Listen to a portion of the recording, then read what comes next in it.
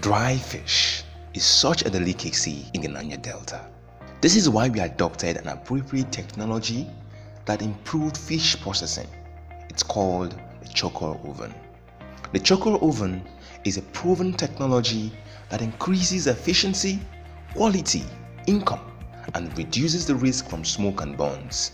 Chorkor Oven is suitable for frozen fish or poultry product sellers, fish farmers, processors, and new small businesses. The Chorkor Oven is an equipment used to dry fish. It is made up of a smoke chamber, which is the oven, and a smoke tray where the fishes are laid down and dried over the oven.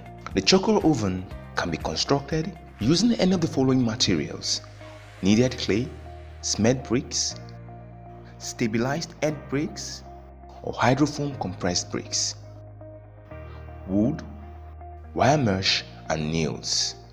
It is characterized by low fuel consumption, something we've measured to be up to 80% less than a traditional oven.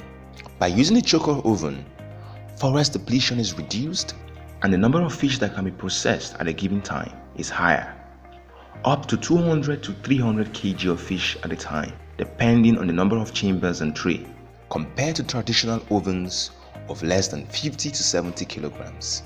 The Chorkor Oven is very durable if properly maintained.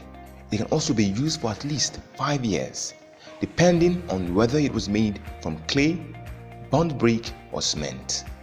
Another perk of the Chorkor Oven is that the processing time is faster and women who smoke fish spend less time doing so. That is not all at all. The oven can easily be handled by 2 persons and is less hazardous to health and environment because of the reduced exposure to heat and smoke.